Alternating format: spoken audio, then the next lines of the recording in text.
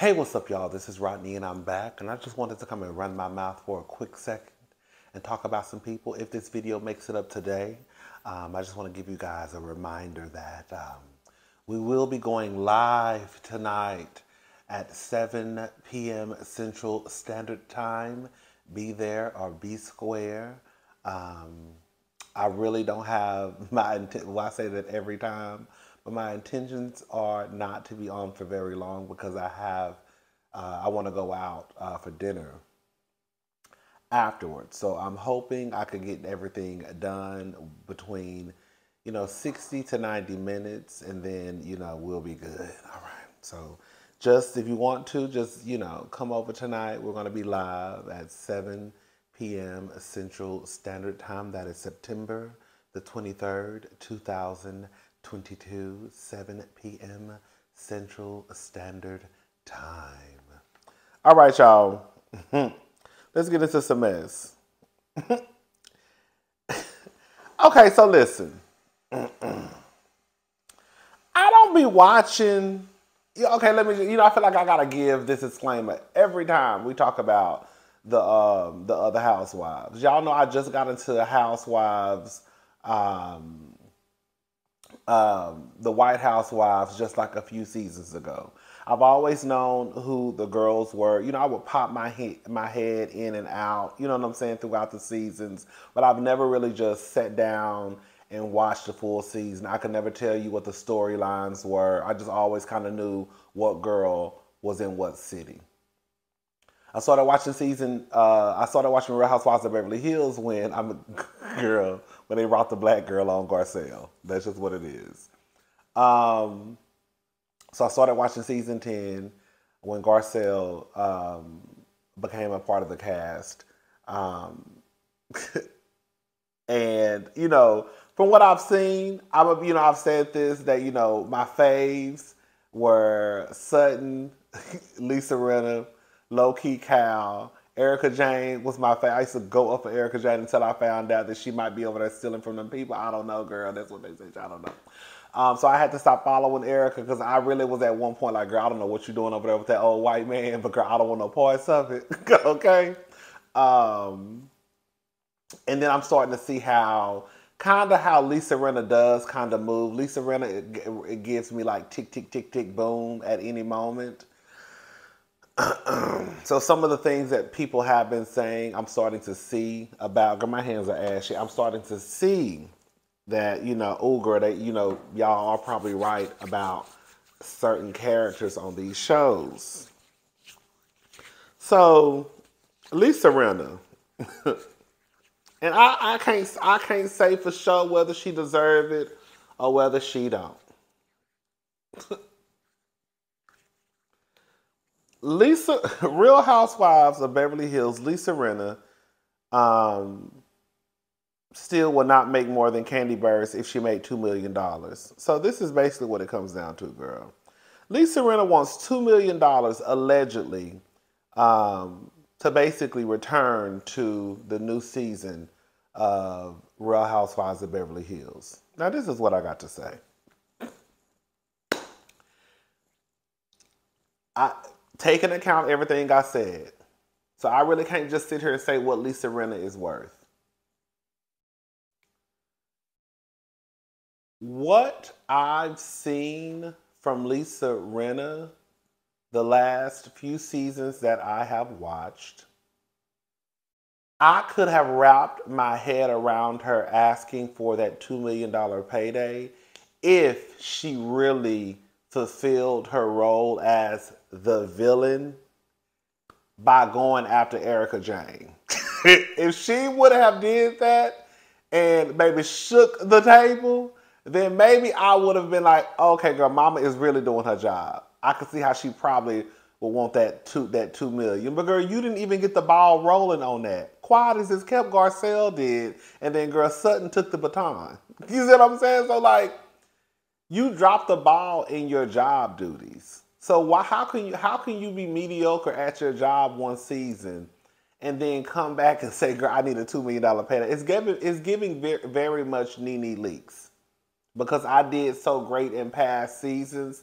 That means that, girl, based off seasons 1 through, girl, whatever I did great, but girl, then seasons 8 through whatever I dropped the ball, but girl, I still want $2 million. No, girl. At least with Candy Burris, and then on top of that with Lisa too. With Lisa, Lisa doesn't give the whole shebang. Like, Lisa, I've seen your husband, right? We love Harry. You know, Harry looks sexy to me. We love Harry. I remember, I think that was season 10, where she talked about her daughter's eating disorder. But girl, that's not enough. At least with Candy, if Candy is the highest paid, girl, Candy, we've had moments, we know, with Mama Joyce, with Common, with Don Juan, with them aunties. Like, at least with Candy, girl, we're getting like, I can see why if Candy is the highest paid, I can see why. Because, girl, Candy bringing her whole family on and getting the mess started. We've seen seasons past of Real Housewives of Atlanta. I'm not saying that Bravo is paying like Don Juan them, but what I'm saying is, girl, I could see why they would give Candy a $2 million payday, because look what she brings to the table. Right? And then on top of that, girl, Candy has brought in money for Bravo. Series after special after special after special after special after special. You know what I'm saying? Girl, Lisa, what have you? That's what I'm saying. Like, y'all asking for these high dollar paydays, but girl, in my honest opinion, girl, y'all not really bringing nothing to the table. Not for no $2 million. Lisa, you ain't did. Lisa, what have you done this season? And for what I'm starting to see, it is kind of like a one-trick pony. I really think that if I get that I get that what Erica Jane is going through is past some reality TV mess, right? It's one thing for the girls to get on a reality TV and conjure up some mess, you know, just to, you know, create a reality TV show. I get that what Erica Jane is going through is not some reality TV mess, that's real life. With that being said, it's also her reality. You know what I'm saying? So it's like, you can't pick and choose when you want to be the villain and when you want to be the good guy. Girl, either you gonna see it all the way through, or either you not. And I think in a part of me, while understanding that Erica was going through a lot of stuff, a part of me feels like Lisa still should have went after Erica a little bit. I'm sorry, y'all. I know that's supposed to be her friend, because she went after Denise. Girl, she went after Sutton. She introduced Sutton to us, and she can't stand the ground Sutton walk on. She went after Denise because, girl, Denise supposedly was over there eating coochie on the weekend. Allegedly. Y'all think Lisa deserves a $2 million payday? I don't think that heifer do. Based off what I've seen, I don't think she does. I don't think she does. I don't think she does. Girl.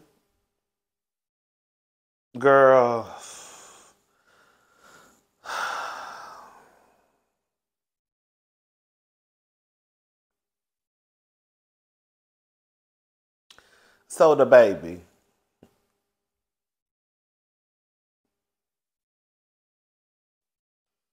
Social media reacts to DaBaby claiming he had sexual intercourse with Megan Thee Stallion in new single. Of course, I'm not gonna play the song, but he says, "You played with me. You played with that ish." Wait, I'm sorry. Oh, you played with me. That ish was childish. The day before she said that Tory Lanez shot her, I was effing on Meg Thee Stallion. Waited to see that ish on my next album. I don't know. I mean, girl, I don't know. That to me, that's not him necessarily saying that he had sexual intercourse, unless he said it somewhere else in the song, and they're just not putting the lyrics. I didn't go listen to the song. I'm not listening to the song. The clip I heard was on the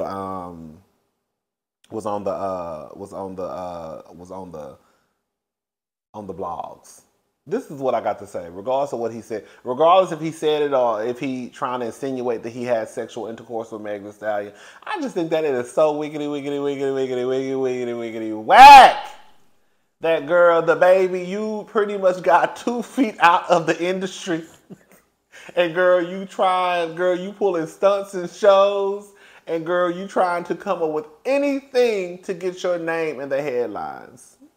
You went from, girl, being on top of the world to, girl, people really not fooling with you to, girl, you can't even sell out your own concert, right? Girl, the concert was so bad, the tickets were not selling, they just had to just pull it. Because it's like, girl, we can't even have no concert because ain't nobody even coming to see them. So now your next stunt and show is to sit here and say, or to insinuate that you was effing on Meg Thee Stallion. Like, it's so tired, late and through.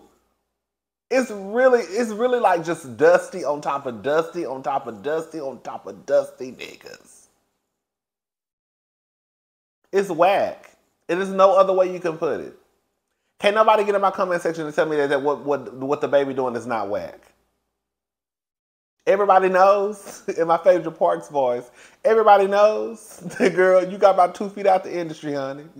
Girl, you trying to claw your way back in. And the only way you can make the blogs and get some attention is by mentioning Meg Thee Stallion name. Girl, are you serious?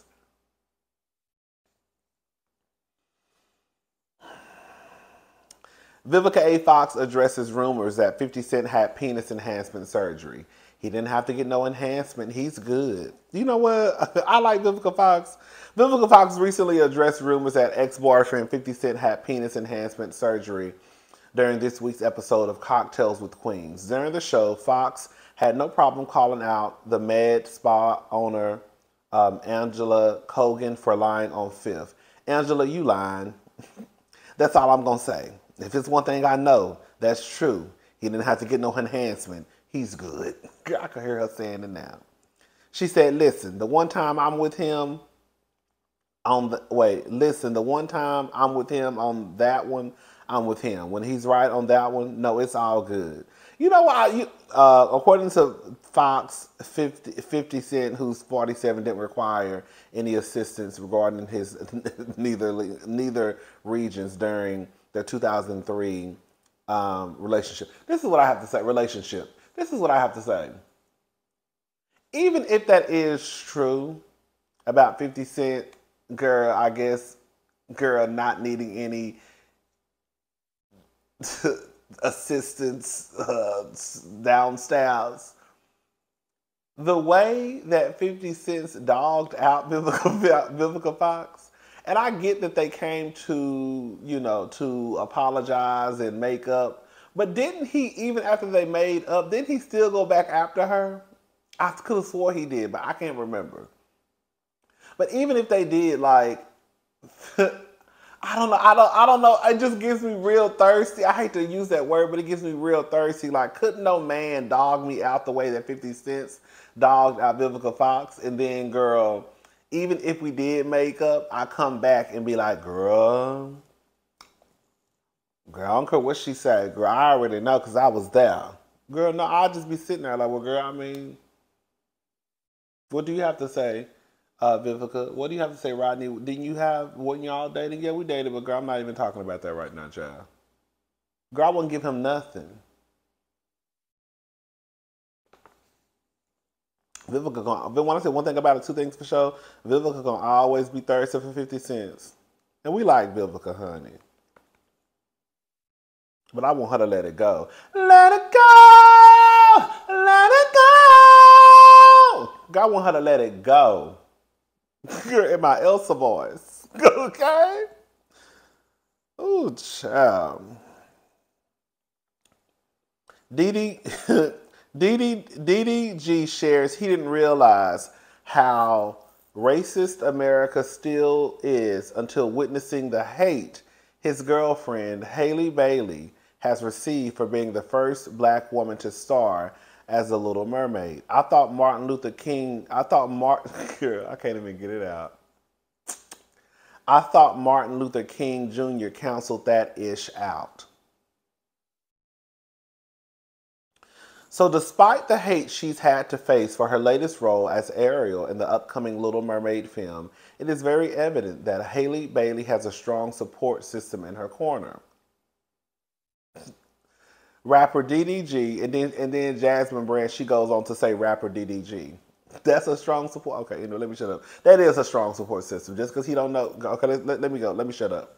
Rapper DDG, real name Daryl Dwayne Granberry Jr., is the latest person to speak out in support of Halle Bailey, 22, amid the ongoing backlash she's been receiving from the racist internet trolls. As you may already know, by earlier this month, DDG's girlfriend, Halle Bailey, set the internet on fire after the first trailer for her upcoming project, The Little Mermaid, was released. Even though the actress has gotten an overwhelming amount of love from fans and supporters, she still deals with the harsh comments from racist trolls who believe a black woman shouldn't play the part of a fictional mermaid character. I'm glad they put fictional mermaid character. During a recent interview, DDG24 was asked how Halle Bailey was dealing with the negative critics. He answered, "She be laughing it off, but they be going a little too hard. But I feel like the people is more attacking the character rather than her personally." No, they're attacking her, DDG.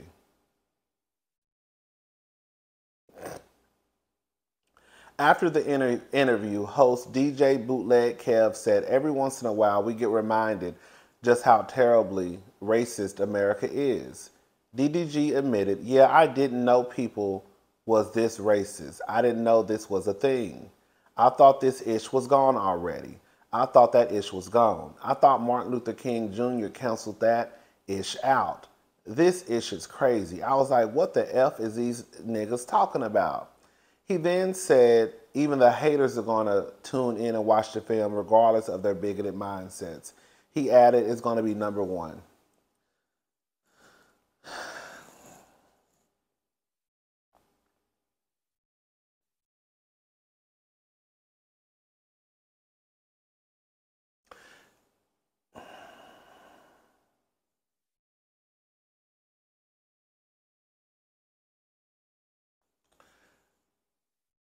Girl, so I'm still learning. I'm not some historian.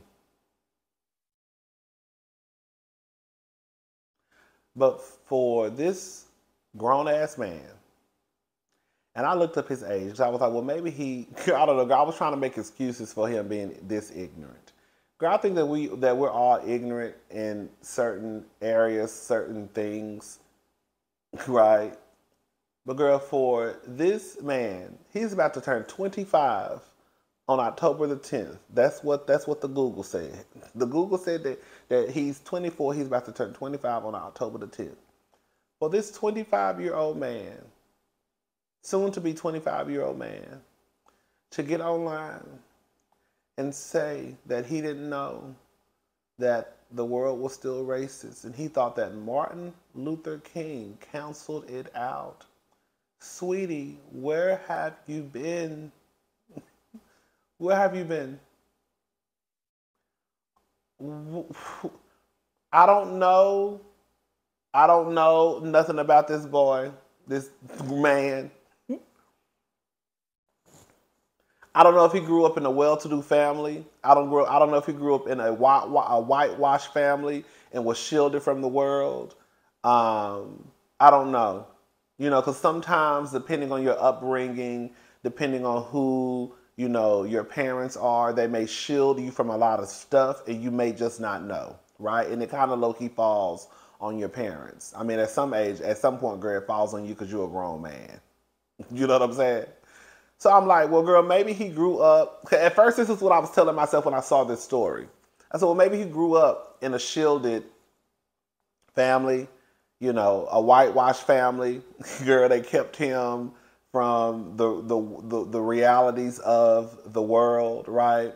And then I was like, you know, I don't think he's too, I don't know why I be thinking, I still be forgetting, I be thinking that I do that sometimes too. I still think that Haley is like some like teenage girl, forgetting that, you know, she's technically a grown woman. She's 22, she's grown.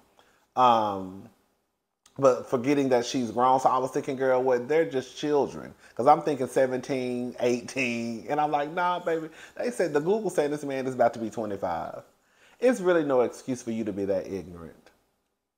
I'm not saying that he should be an African-American historian. I'm not saying he should be able to go through and cite everything that's going on in the world. But girl, for you to get on down to the podcast and say that, girl, the only reason why you basically realize that racism is still alive and well is because something affects your girlfriend. Before that, what the fuck you...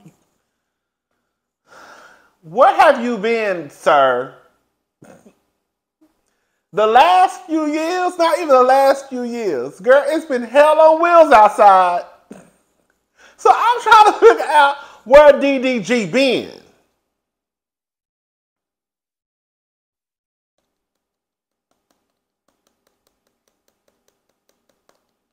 It's been hell on wheels outside.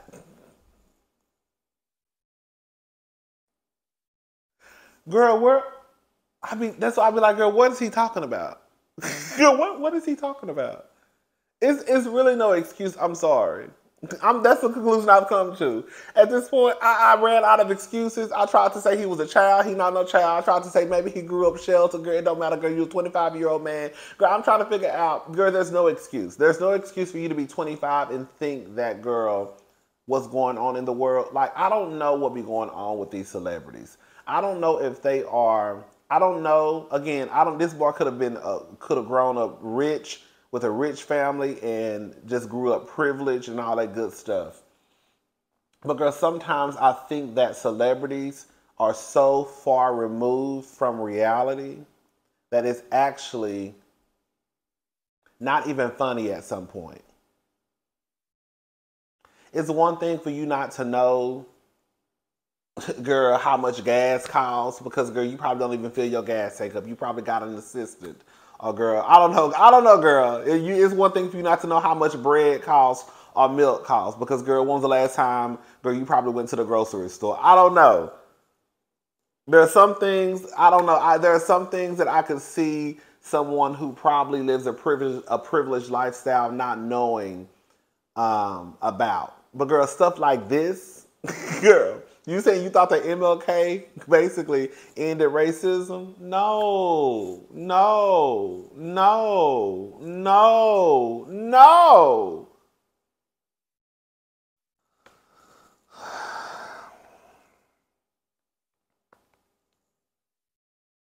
Honey, I don't know if you and Haley over there, girl, loving on each other and having, girl, sex all day, and girl, y'all just, girl, I don't know, girl. Haley. Girl, you are the company you keep. I'm going to go ahead and give Haley a little bit. I'm sorry, y'all. Haley, girl, you got your man out here getting arrested. Girl, your man out here saying that, girl, he don't know. He thought that racism pretty much went out with MLK.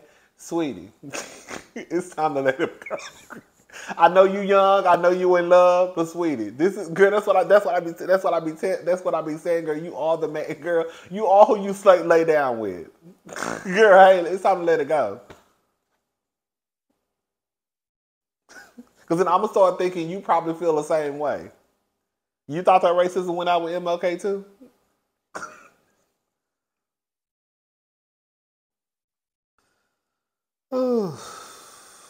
The kid, I mean, they in love, girl. I keep saying kids, but girl, like I said, he closer to 30 than he is 18. I'm just saying. Timbaland and Swizz Beatz reached settlement with Triller and $28 million versus lawsuit. So Swizz Beatz and Timbaland have settled their lawsuit with social video platform Triller. Is it Triller or Thriller? I feel like it's Triller. Because Triller has an H in it. So this is Triller, right? Who they sued in August for $28 million. asserting that the firm had neglected its contractual obligations to make payments throughout 2022, acquiring Versus from the pair the year prior.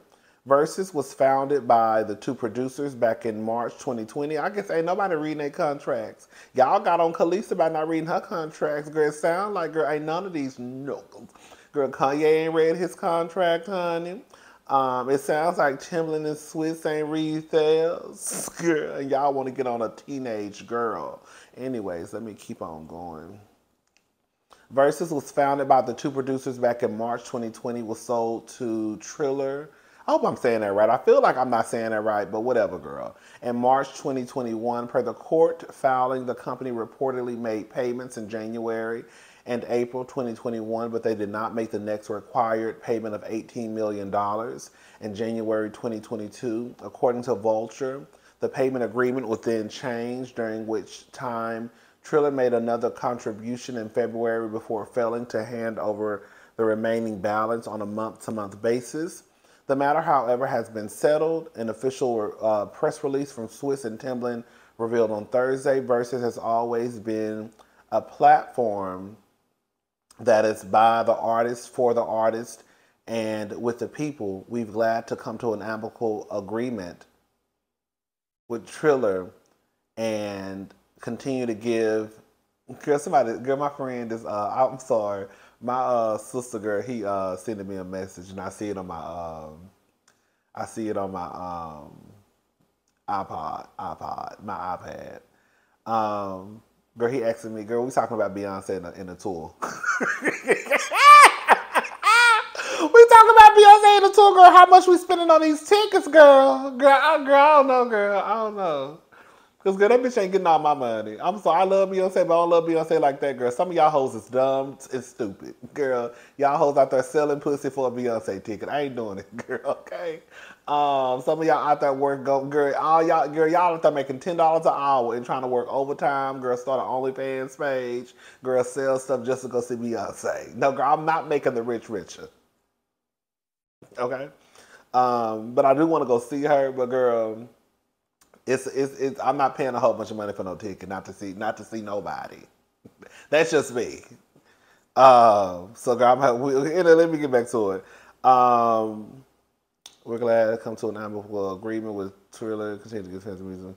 Yeah, girl, whatever, child, girl. You know, at the end of the day, child, it is what it is. It's crazy how like this started out as something when, you know, the world has shut down and, you know, nobody had nothing to do, and it started out as something fun. And, you know, then they sold. Girl, it's just, girl, they got their money. Girl, I think, you know what I think is funny? When I see everybody in the comment section is like, yeah, get your money. It's like, girl, you ain't got nothing. Girl, I think it's weird. I'm about to say something, and maybe I should keep this to myself. I do think it's a tad bit strange when I see so many people go up for like, these celebrities getting richer. Like, them getting richer, how, girl, I'm not saying you should. Like Rihanna being a billionaire. I was like, oh, she's a billionaire. Like, I really didn't give a fuck. That's not, Rihanna being a billionaire ain't gonna do nothing for my life. Jay-Z being a billionaire, Kanye, Kim, they billionaires, okay? And I realized, like, girl, I don't need to say congratulations for what? Because if anything, child, girl, the reason why Versus got to be as big as it is because, of course, the people. Then they got money hungry, sold it, got caught up in a bad business deal, had to then go to court. You see what I'm saying? Now they rich, and now we still over here, girl, poor. Now they richer, okay? And we still over here poor. Let me shut up, girl. I'm going to keep my thoughts to myself.